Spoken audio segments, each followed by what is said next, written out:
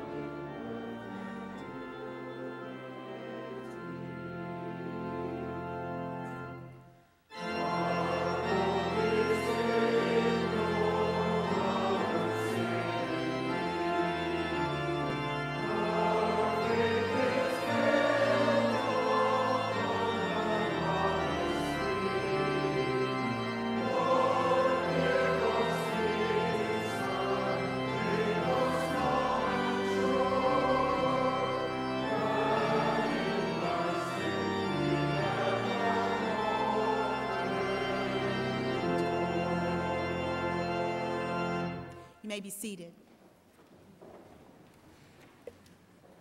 Trusting in the redeeming grace of our Lord Jesus Christ, let us seek God's forgiveness.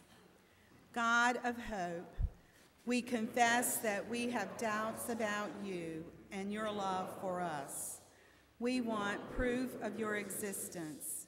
You have granted us a chance to experience new life, and yet we fear our change that might be possible for us.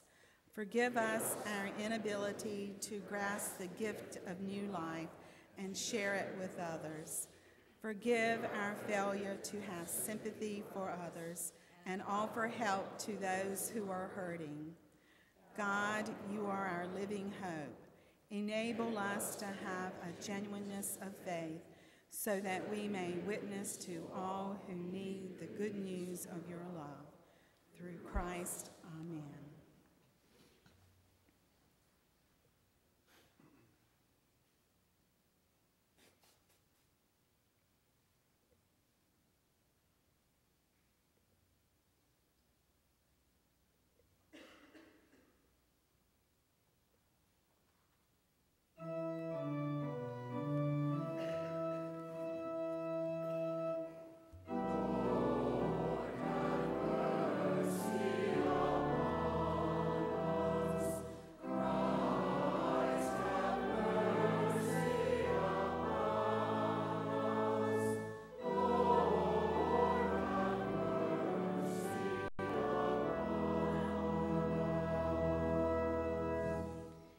Jesus Christ shares our pain and knows our sorrows. He came that we might have life and have it more abundantly.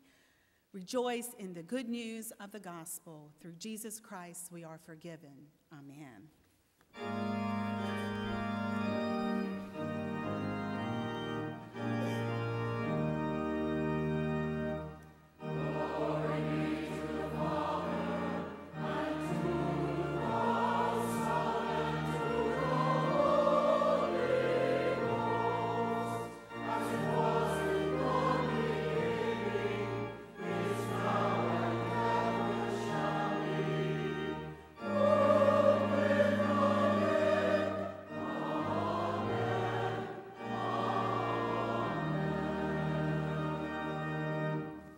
Please be seated.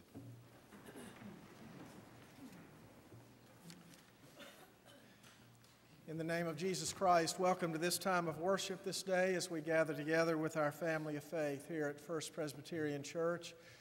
Whether you're a member of the church or visiting with us, we hope you'll sign the friendship pad as it comes down your pew so you can know who it is worshiping alongside you so that you can greet one another following the service today. And if, as you leave here today at noon, you greet those who are coming to the 11 o'clock service and forgot to set their clocks, just welcome them and tell them what a good service they missed and invite them to be back next week. On the back of the bulletin, you'll see various announcements there. I want to call your attention particularly next Sunday morning when we gather for worship at both services. We will come to the Lord's table to celebrate communion. This is our regular quarterly time for the celebration of the sacrament of the Lord's Supper. So we give you a week's notice of that so you can spend time during this week to prepare yourself to come to that holy meal. On Friday of this week, a couple of things take place that if you'd like to participate, we need to hear from you or you need to make a call. You see the Lifeline screening, which begins 9 o'clock Friday morning. That we're simply providing the space for these folks who come in and do a battery of medical tests, simple medical tests, but important tests. Signs for this group are posted around the church building. You need to call if you plan to come and take advantage of this Lifeline screening. You need to call to make an appointment for that, and the phone number it can be found on that sign. Also that evening, you see at 6 o'clock, beginning at 6 o'clock Friday evening, this is a middle school fundraiser, a parents' night out. It's for parents who have children nursery through 5th grade from 6 to 9 in the Family Life Center. There'll be dinner, crafts, games, and a movie. But we also, it'll be helpful for us to hear from you to know how many children to expect. And so if you're going to take advantage of this middle school fundraiser, a parents' night out, please give the church office a call this week and let us know. We're grateful this morning to have one of our young people, Megan Peters, is going to be playing the piano for us in just a moment. It's always nice when one of our young people who has a gift and a talent to share offers that to us and to God in worship. So, Megan, we appreciate that. Several pastoral concerns to mention before we pray together. We've had some deaths touch our church family. Doris Britt, a longtime member of the church.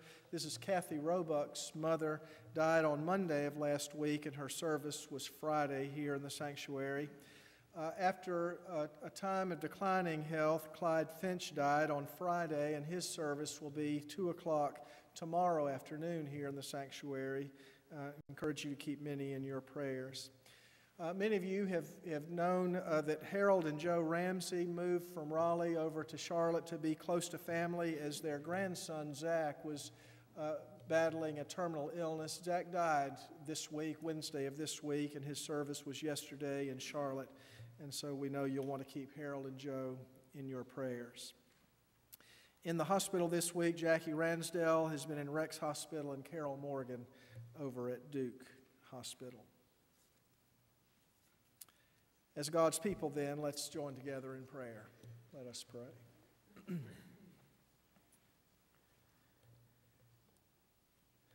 Eternal God, perfect in power, perfect in love, we gather this day in your presence, drawn here by your goodness, in awe of your power and might, and grateful for your love. We have come here this day to worship you, to bow down before you, and to sing our hymns of praise.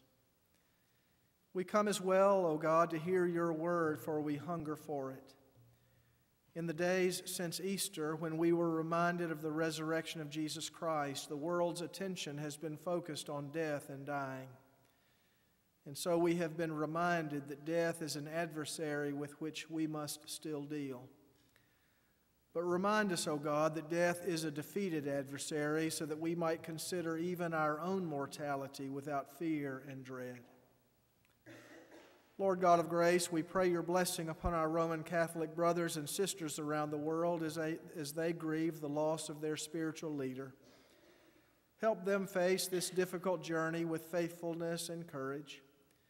And even as we give thanks for the life and ministry of John Paul II, as a new leader emerges in that worldwide church, we pray that it will be a servant leader, one who seeks to glorify and honor your name as he did.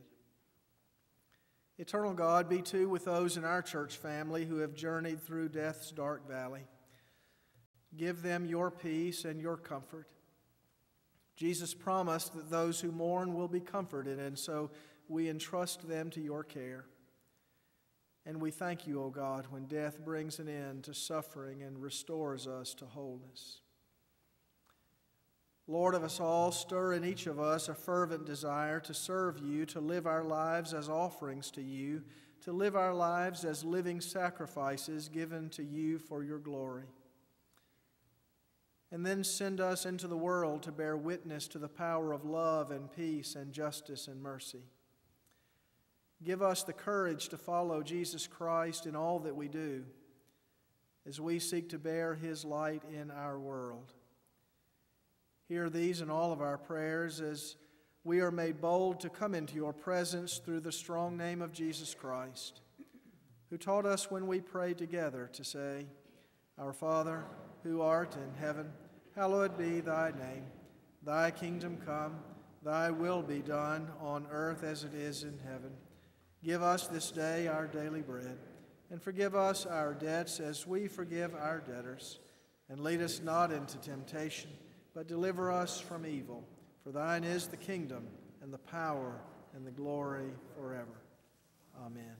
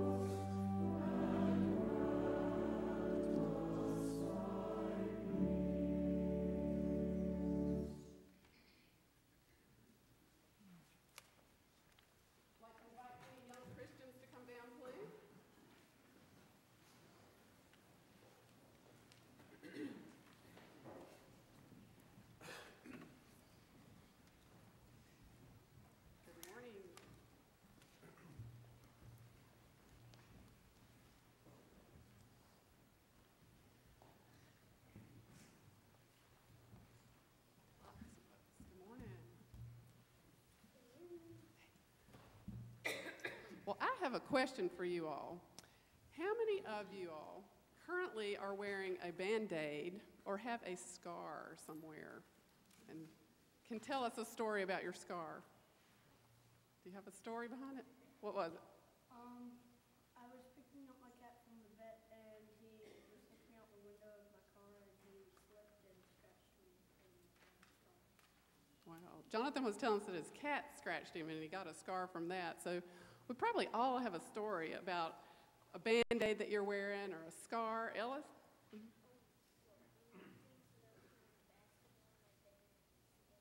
Oh, okay. Ellis was playing basketball and got a scar. And you got a scar too? Oh, yeah, he's got a fresh one here. So, well, there's a story in the Bible about Jesus' scar. I'm sure you all remember that there were people who did not understand that Jesus loved everybody and that Jesus wanted to tell everybody about God's love. And so they put him on the cross to die, and they put nails in his hands and in his side and in his feet and hung him, and he was killed on the cross. But then we all know about Easter because we were here last week, and that Jesus came back to life. Well, Jesus came back to some of his disciples, and they were in a house, and there were 11 of them, and one wasn't there. And everybody was so excited to see Jesus. They just, Jesus was their best friend, and Jesus loved them, and they were all so excited to see Jesus. And they knew it was Jesus right away. And then they ran to the one disciple, Thomas. Have y'all ever heard of Thomas?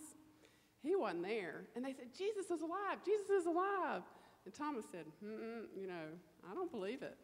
I want to see those scars. I want to touch his hands, and I want to touch his side. I'm not going to believe it till I see it. Well, about a week later, they were in the house, and sure enough, Jesus shows up. And the first thing Jesus said was, "Peace be with you all." And then he walked over to Thomas, and he said, "Look, Thomas." And he showed Thomas his hands, and Thomas said, "My Lord, you are alive." And so he was excited too. So Thomas kind of doubted, and sometimes we doubt things, don't we? We have to see things to believe them sometimes. Like, we have to look into our closet at night with a flashlight to believe there's not a monster in there, or if your brother or sister says it snowed, you have to run to the window and look outside to make sure, yes, it did snow. Or that maybe you need to see your grandmother or your grandfather if you know they've been sick, and then after you see them, you say, oh, they are well. Well, it's okay to doubt if we grow from it or if we learn some understanding from it. So that's something Thomas teaches us. One thing I want to teach you before we go is the sign language for Jesus. There are lots of different ways that we could say Jesus in sign language, but this is what it is. Take your pointer finger on your right hand and put it right in your palm. Good. And then your pointer finger from your other hand and put it in your right palm. So do that, like that. Because that shows where Jesus' scars were. So that's what you can remember from this story about Thomas. That's right. So let us pray. Dear Lord, we thank you for all the stories in the Bible that tell us about real people with real emotions like Thomas, and that it's okay to doubt when it helps us grow.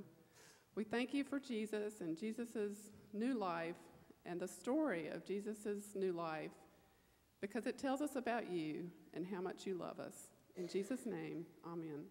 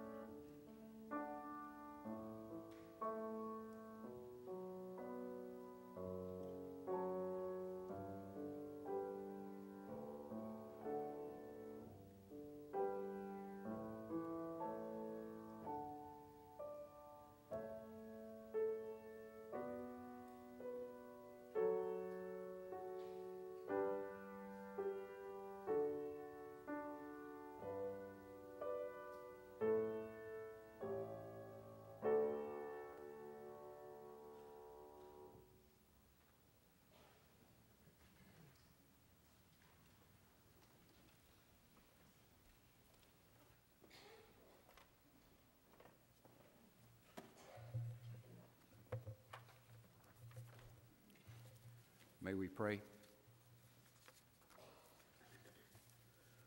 Living God, help us so to hear your holy word that we may truly understand, that understanding we may believe, and believing we may follow in all faithfulness and obedience, seeking your honor and glory in all that we do.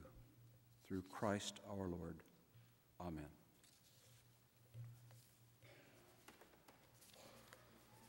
Our scripture lesson today comes from 1 Peter, the first chapter, verses 3 through 9. I'll be reading from the Revised Standard Version. Blessed be the God and Father of our Lord Jesus Christ. By his great mercy, we have been born anew to a living hope through the resurrection of Jesus Christ from the dead, and to an inheritance which is imperishable, undefiled and unfading, kept in heaven for you, who by God's power are guarded through faith for a salvation ready to be revealed in the last time.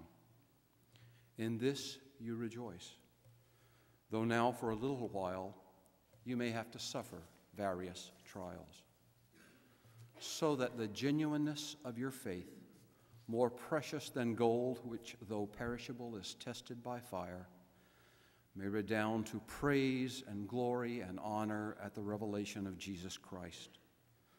Without having seen him, you love him. Though you do not now see him, you believe in him and rejoice with unutterable and exalted joy. As the outcome of your faith, you obtain the salvation of your souls. This is the word of the Lord.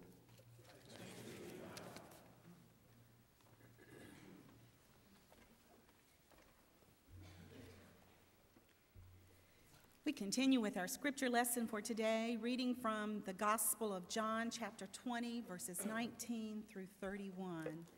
Hear now God's word to us.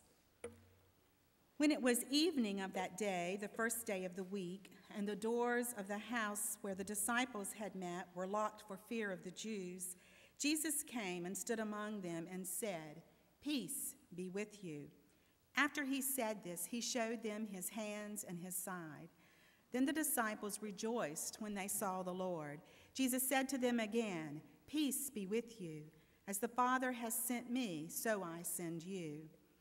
When he had said this, he breathed on them and said to them, "Receive the Holy Spirit. If you forgive the sins of any, they are forgiven them. If you retain the sins of any, they are retained." But Thomas, who was called the twin, one of the 12, was not with them when Jesus came. So the other disciples told him, "We have seen the Lord." But he said to them, "Unless I see the mark of the nails in his hand, and put my finger in the mark of the nails and my hand in his side, I will not believe." A week later, his disciples were again in the house, and Thomas was with them. Although the doors were shut, Jesus came and stood among them and said, "Peace be with you." Then he said to Thomas, "Put your finger here and see my hands. Reach out your hand and put it in my side. Do not doubt, but believe." Thomas answered him, "My Lord and my God." Jesus said to him, "Have you believed because you have seen me? Blessed are those who have not seen and yet have come to believe." Now Jesus did many other signs in the presence of his disciples, which are not written in this book. But these are written so that you may come to believe that Jesus is the Messiah, the Son of God, and that through believing you may have life in his name. This is the word of the Lord. Thanks be to God. Let us pray. May the words of my mouth and the meditations of all of our hearts be acceptable in your sight, O Lord, our strength and our Redeemer. Amen. I had intended to start my sermon off talking about how this is usually Low Sunday in the life of the church, but it's not as low as I thought it was going to be today. I figured with the time change and the Carolina game last night that we would really be low this morning. But another reason that we think of the Sunday after Easter as low Sunday is because there's just this kind of anticlimactic feel to things. and it seems especially noticeable after the celebratory mood of Easter Sunday the week before. Today's gospel lesson gives us the opportunity to deal honestly with that Easter letdown. It reminds us that our faith and our hope are not of our own making. They are a gift from God through the sacrifice of his Son, Jesus Christ, and to the resurrected presence of Christ with us. It was revealed to Christ's disciples and promised to all of us who confess him as Lord and Savior. In our gospel lesson, the risen Christ appears to his disciples, all but Thomas, and gives them his peace. He shows them the wounds in his hands and his side, and he commissions them into service. It was a service that he had been preparing them for, and now the time has come. He sends them forth with his blessing and the empowerment of the Holy Spirit to do his work. This is especially amazing when you consider that these disciples are the same ones that had only recently denied him, abandoned him in fear, and deserted him in his time of need. Except for John, they are conspicuously absent at the foot of the cross, hidden away, concerned more about their own safety and well-being than about Jesus. Were they the same men who had only years ago left their fishing boats and their families to follow a man with a vision and a vision for a new world? They were unsure what their response to the resurrection should be. They doubted themselves and others. Yet doubt is not limited to these first-generation believers. Doubt is an emotion that many of us have experienced or will experience in the changes and the challenges of our own faith journeys.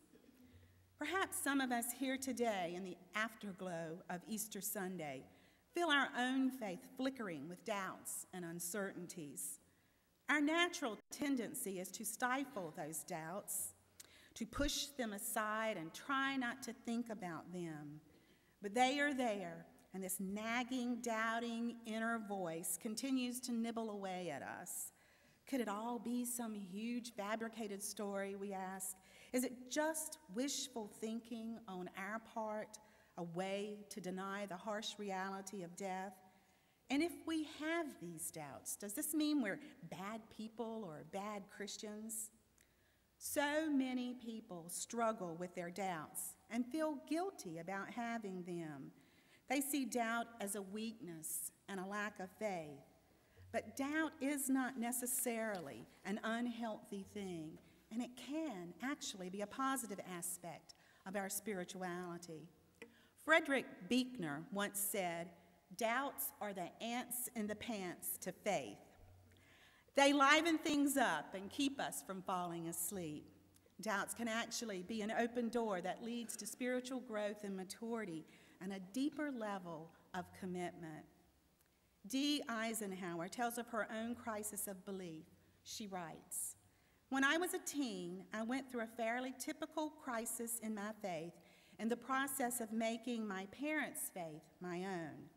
I came to the conclusion God did not exist and felt as though a hole had been blown in my gut. At a youth retreat, I pulled aside a minister who had been the counselor at several of our youth camps. A very loving, trustworthy man, I spilled my sad story of loss of faith with trembling and tears. He said just the right things, that if I really didn't believe in God, I wouldn't be so upset about it. Somewhere deep inside, he said, I must have a kernel of faith left, else the loss would not be felt as so painful." She continues, "This minister took my cold, clammy hand in his big, warm one and told me in simple terms why he believed in God. I don't remember all that was said, but I remember that it was a pivotal point in my life." The opposite of faith, then, is not doubt, but apathy. Remember the father of the epileptic boy who brought his son to Jesus for healing? His cry to Jesus is one that echoes in all of our hearts. "I believe, help my unbelief." And remember how Peter had doubts when Jesus asked him to take a step of faith from the security of the boat unto the uncertainty of the sea? In his doubting, Peter began to sink, but God did not give up on Peter and allow him to drown. Jesus called out to him, and Peter was saved. Peter heard Jesus' voice and lifted his eyes from the swirling chaos around him, accepting the hope that was offered. We sometimes, too, feel like Peter in our doubting. We get this sinking feeling as if we're drowning and everything around us is pulling us down, choking the breath out of us. Despite his denial and his doubt, God had plans for Peter and would use him in a mighty way.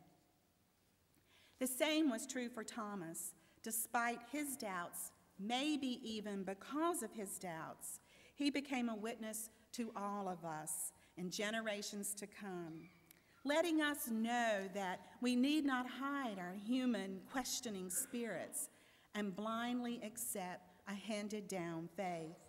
We are free to search and to find, to make our own choices and to find our own meaningful relationship with Jesus Christ. God does not want a blind, rote faith, but an active, living faith that is searching and growing throughout all the stages of our lives. Perhaps then doubting Thomas should really be called St. Thomas, the inspiration to all of us who ask and seek and look and find the living presence of Christ in our midst. Thomas says he will not believe in the risen Christ until he sees the nail marks and touches Jesus' wounds. Yet Thomas is not denied his request. Jesus did not turn away from him because of his doubting. Instead, Jesus met Thomas where he was, and by answering his doubts, enabled Thomas to grow in faith. Certainly for Thomas, doubt was a means to faith, not an obstacle. It led to full commitment in what has been called the first confession of faith. Thomas cries, "My Lord and my God." The same can be true for us. Doubts need not be avoided, nor should we be chastised for having them. Rather, we should note them, claim them, and recognize that they can serve a useful purpose for growth. All of us have times of doubting and questioning, of trying to make sense out of useless tragedies, disappointments, and crises in our lives. Yet often, when we look back, we can see how God was active in our midst, even in the midst of our denial and our anger and fear. We may feel deserted at the moment and abandoned, but those critical times are often opportunities for growth. Our wounds, our pains, and even our losses open us up to God in an amazing way. Through our weakness, we find strength, and through our vulnerability, we become aware of our need for God. We don't have to always be the people with all the answers, so sure of ourselves that we miss the transforming presence of Christ in our midst. Our questions and even our doubting can lead us closer to the heart of God. I saw that played out dramatically in my seminary PSCE days. Suzette was one of the first people that I met when I arrived at the dorm and was moving in. I helped her carry her bicycle up 2 flights of stairs. I felt so alone and so much like a fish out of water around all these churchy people. I wondered what in the world I had gotten myself into. It had all happened so fast, and the doubts were growing stronger by the moment. I might have turned around and driven back home if home hadn't been 15 hours away. I was so glad to make my first friend. Suzette was so sure of herself, of her plans for her future. She was going to Africa and be a missionary. I was impressed, and I longed for that same conviction. But Suzette's certainty didn't last very long. The faith of her childhood was challenged by critical biblical studies, theological dialogue, and group process. She would look inside herself to a depth she didn't know existed. Within weeks, she was a self-acclaimed class doubter, questioning her beliefs and even denying her faith in God. Cynical Suzette, as we soon called her, would never let us assume anything in class. When someone would say, as Christians, she would quickly jump in and say, not necessarily, don't assume anything. Now, this is PSCE and Union Seminary. Her presence in our class proved to be a very important one, causing each of us to examine our beliefs and to be aware that everything in life is not clearly black and white. We learned about shades of gray and multi-perspectives. Maybe we'd even admit some doubts of our own. I have often wondered why I was so drawn to Suzette. Our backgrounds were so different. I was a blank slate waiting to be written upon, open to and thriving on all that I learned. Suzette, on the other hand, was erasing and rewriting the story of her life. Ultimately, our journey would take us to the same place, a greater awareness of God's action in our lives, and a stronger conviction of God's call and plan for us. We both had obstacles to overcome and choices to make, but God would lead us both to service in His name. That was over 25 years ago, and cynical Suzette served the church as a counselor and educator until her death in a tragic automobile accident a couple of years ago. Suzette's story and the story of Thomas remind us all that we do have choices to make when it comes to belief in Jesus Christ. We have the free will to believe it or not. We can choose life or death, hope or despair, but choose we must. We will not get the opportunity to place our hands in Christ's wounds as Thomas did, but we will have the opportunity to place our wounds in the hands of Christ. The Christ who appeared to the disciples and to Thomas is revealed to us through the power of Scripture, the indwelling presence of His Holy Spirit. We are heirs to the promise that Christ made. Blessed are those who have not seen and yet have come to believe. We come to that belief in various ways, through the Word of God, the witness of the saints, past and present, through asking questions and seeking answers.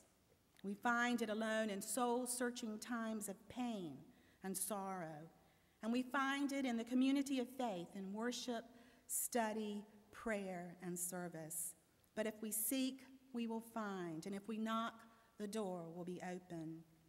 Today, as we gather together as the faith community the Sunday after Easter, we remember those first disciples and give thanks for their lives, for their convictions, and for their uncertainties. For they forged a path for all of us that would lead from doubt to faith and from sorrow to hope and new life. We give thanks that when we have our own moments of wavering faith, that there are others to hold us up. We give thanks for God's word, for the faith of the church, and for the long-held traditions of the church that unite us. We give thanks that we have the freedom to say what we believe, to question our faith and one another, to wander away and know that we can return home again. May the lifelong journey of faith that we share lead us all to affirm with Thomas, my Lord and my God. Amen.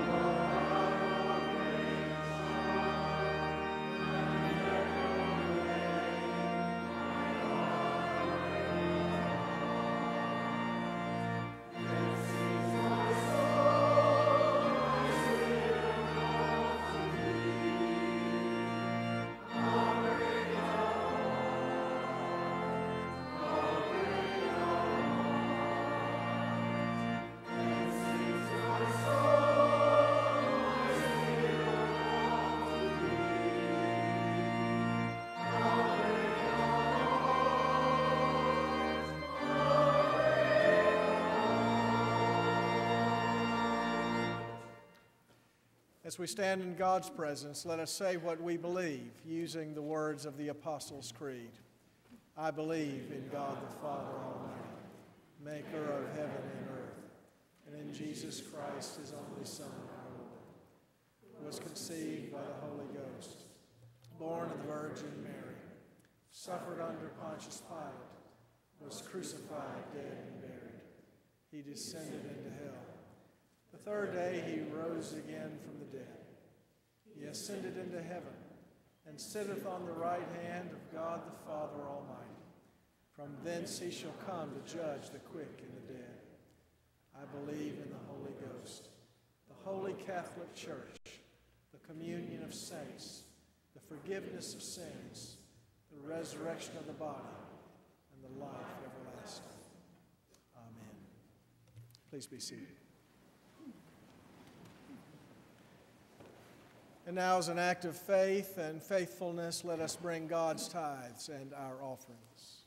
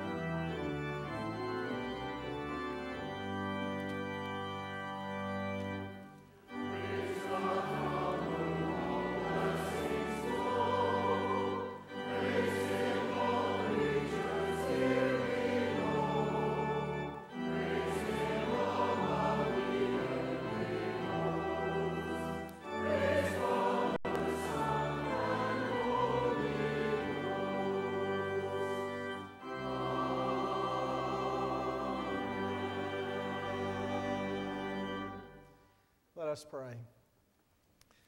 Lord God of grace and goodness, we have surveyed your wondrous cross and have been reminded of your deep love for us. And so we come before you to worship. And we offer you these gifts. We offer you our very selves in gratitude and faithfulness and obedience as we seek to bear witness to the saving grace of Jesus Christ in all that we do. And so we pray, O God, that you will use these gifts and use us as we shine forth your light, the light of Christ our Lord. For it is in his name that we gather and pray. Amen.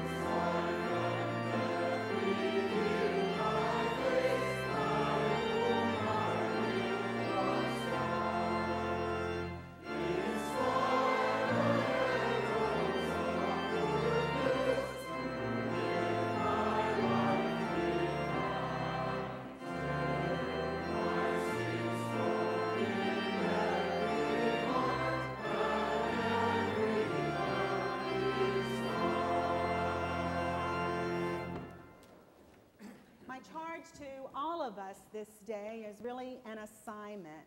Frequently, we say what we believe, but how often do we ask ourselves why we believe it?